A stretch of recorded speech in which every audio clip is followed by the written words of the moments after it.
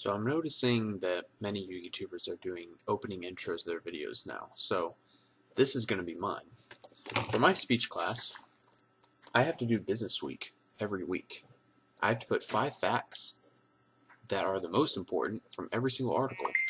I still have another 16 articles to do, and there goes my phone. And it's quite time consuming. And I also have an elevator speech to give on Monday. So, yeah, this has been my life. Oh, and also Hurricane Irma tore open Florida. I'm safe, but it tore open Florida. Alright, let's get into the video.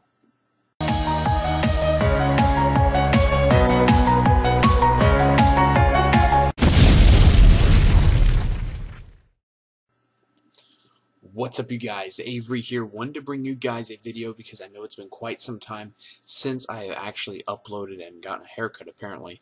And I wanted to talk to you guys about something that I was looking around at earlier today, and it's the ban list. Now, I know everyone's already beaten it to death. Everyone's been talking about where's the ban list, where's the ban list. I'm not going to kill that. I'm actually going to be looking at this from a different perspective. Now, the last ban list that we got it on the 18th of the 5th month. I can't remember when that was. That was June. It was June. June or July. But anyway, it was 05/18/2017. So at midnight tonight, it will be 9/18/2017, and it's going to be exactly 4 months since we got in a ban list. I've said it before in my previous ban list videos that no ban list is going to be all that great without an end date. And this is obviously Konami's way of being lazy, and you have to keep in mind from a money standpoint, a profit standpoint. You know, I'm willing to bet money that they make much more profit in their pachinko machines and their video games. That's just how it is. Metal Gear Solid is an amazing series that has done amazingly well. I've only played like Ground Zeroes, and I thought it was kind of lame, but anyway, a lot of people love those games.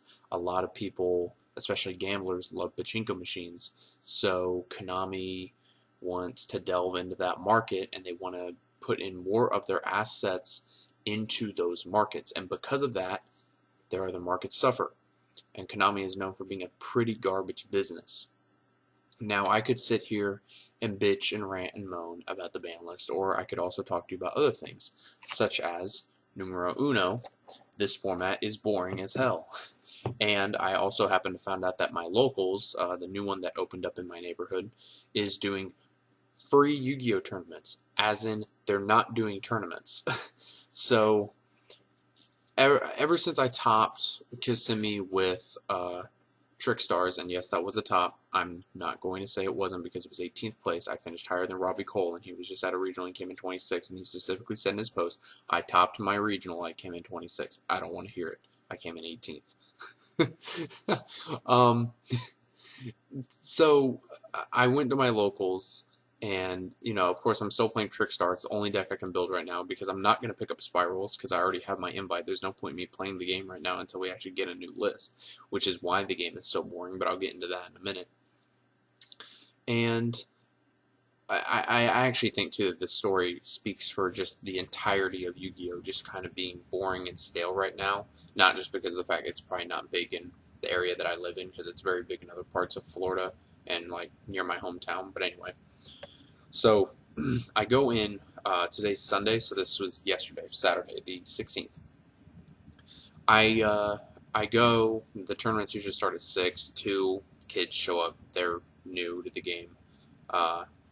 We'll leave it at that. You know the proper terminology, but I know some people from there watch my videos, so we're going to use the proper terminology. So I play them, smack them, whatever, just having fun. And obviously they realize that I'm good at the game. They're like, wow, you're really good at this game, which I'm actually not all that good. I was just playing a degenerate Trick Star deck.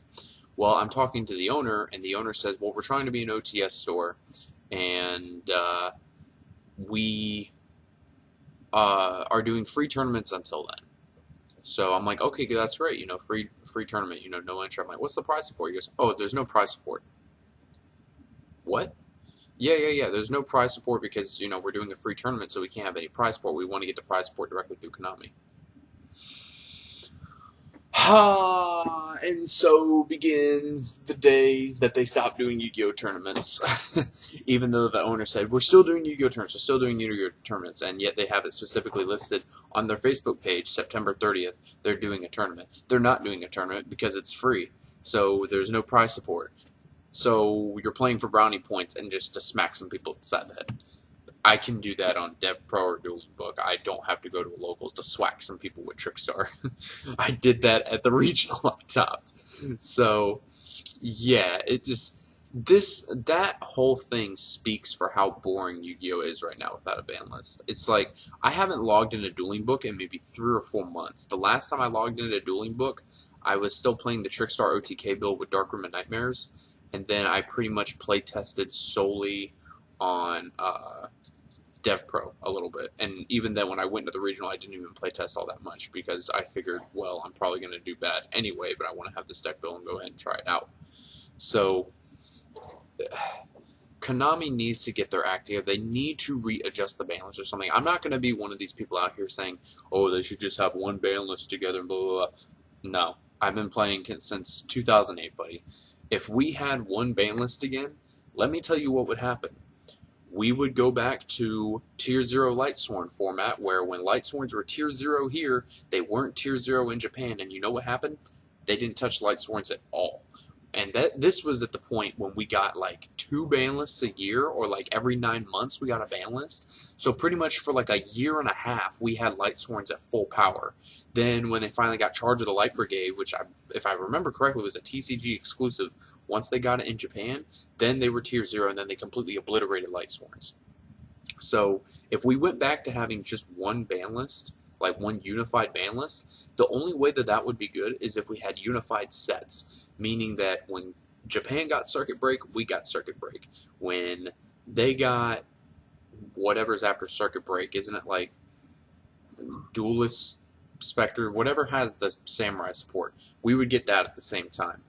Any sort of Duelist packs would all come out at the same time. We would both be getting things at the exact same time. However, this is both a good and a bad thing because it's a good thing for Worlds because then we're pretty much on an equal level playing field. However, it's bad for innovation because we pretty much looked at Japan to just pretty much copy whatever the best deck on over there. So it's a give and take.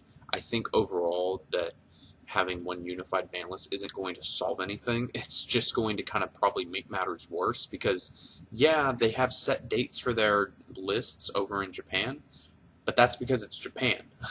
You know, they actually care about their players. Konami of America doesn't. And that's kind of where I don't want to get political in this video because then it goes into the whole thing of, you know, Japan and China don't like us, yet we're allies with them, and it goes into a whole political thing. I hope you know where could potentially be going with that. But all I'm going to say is Japan likes their players more than us, so they're going to treat them better. That's all I'm going to say. That's a little bit of a conspiracy, a tinfoil hat theory, but that's just kind of the way I feel. It's not, you know, probably how Konami deals with things, but still. It's one way of looking at it. Someone told me to do more conspiracy theories, so there's your conspiracy theory for it. So, just, we need to have set lists. At the very end of the day, if we can at least have a set date, and Konami of America came out and said, look, we're going to have set dates again. Yes, I know I've been playing with note cards this entire time, or sticky notes. If they came out and said, we're going to have a set date. However, this set date does not mean that you could get a brand new ban list between now and the date that the new list is supposed to come out. Then they could say, if we do not have a list ready by the time of the end date of our speculated end date, we will notify you. So, for example, let's say we get a list tomorrow, because I have a feeling the list might drop tomorrow, if not, no later than September 25th, because there's a YCS like October 1st. They've got to have a list before October 1st. There's no way that they're going to wait till after that YCS. It's just going to be zoo insane.